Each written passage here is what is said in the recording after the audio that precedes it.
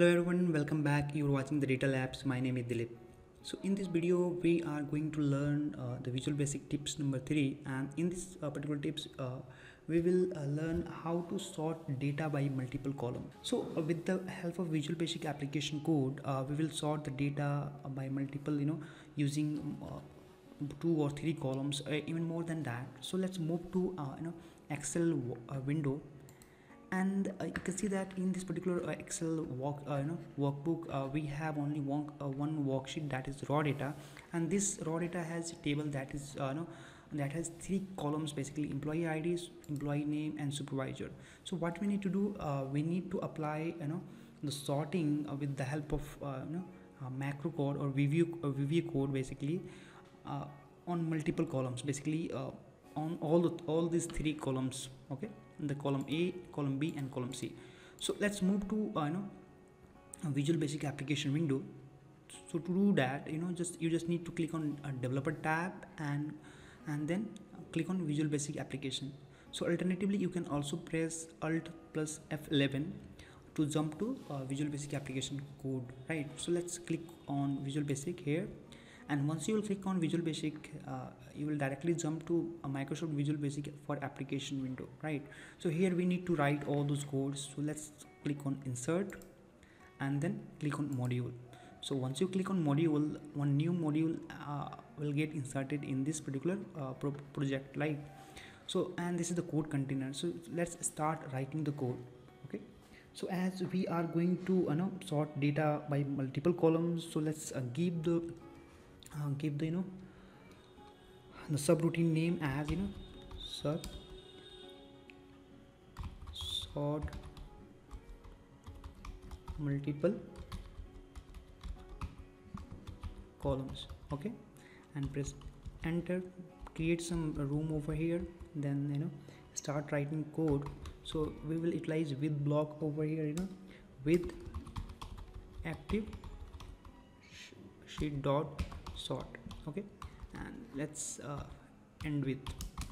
So okay, so this is the block where we will write the code for sorting basis on multiple columns. Let's create some room over here and let's start writing code. So first of all, let's assume that maybe you have already applied sorting. So like keeping in mind that okay, there will be a high possibility that user has already sorted the data, maybe on some different criteria. So what we need to do, we need to, for safer side, we need to clear the sorting from that particular worksheet, like the active worksheet. So let's write the code to clear the sorting. Okay, so dot sort fields and dot clear. So what it will do, it will clear the earlier sorting fields. And let's start writing the code to sort. So first we'll sort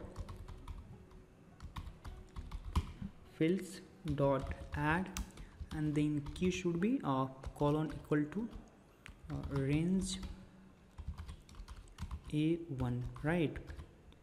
And then comma, and what we need to do, we need to give the order over here. So order would be Excel ASCE and ascending. Okay, so now you can see that the first line of code is ready. We need to replicate the same code for column B. So let's press enter, and we need to change this column B, and again we have one more column, that is column C. So let's paste the same code and change the name range as C1. So what we need to do, we need to give the, like we have already applied order as Excel ascending, Excel ascending for column B as well. Let's utilize the other like sorting order, that is Excel descending. Okay, for learning purpose, right? And now we have added all those fields in our sort fields. Now we need to set the range, basically. So dot set range, and the range should be starting from A1 column, A1 cell, and then it will go to C1. But see, let's move to Excel Excel, and here you can see that we have only 3 different columns, and the last row is, let's move downward, and you can see that this is the 31 is the last row. So either you can make it dynamic, so that Excel will automatically identify all those columns, the last columns as well as the last row. But for learning purpose, as we are focusing on learning basically in sorting, sort data by multiple columns, so let's take it no, a static value. So C would be the last column and 31 would be the the last row. So let's move to move back to Visual Basic, and the C and then 31. Okay, then bracket close. Okay, and here, so see, we have applied the range. Now we need to give we need to say that okay, this particular table has a header field. So we need to give another property, like set the another property, that is header is equal to Excel. Yes, so in this particular table has header, that's why I am like giving Excel yes value. But if you think that your table has no header, so you can say like insert as give the value as Excel no, right? And now we need to apply all those coding so that Excel will sort, Visual Basic will sort the data basis on our given value or given properties here, like so. That's done. So you can see that. Let's click on debug and compile. So it means there is no error, it has been successfully compiled by Visual Basic application.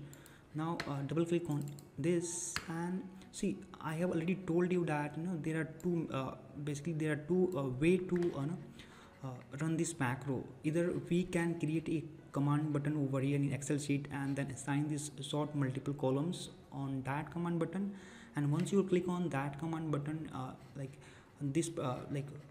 the active worksheet will be sorted basis on the code available here, right? And the other method is like keeping your cursor in this particular subroutine.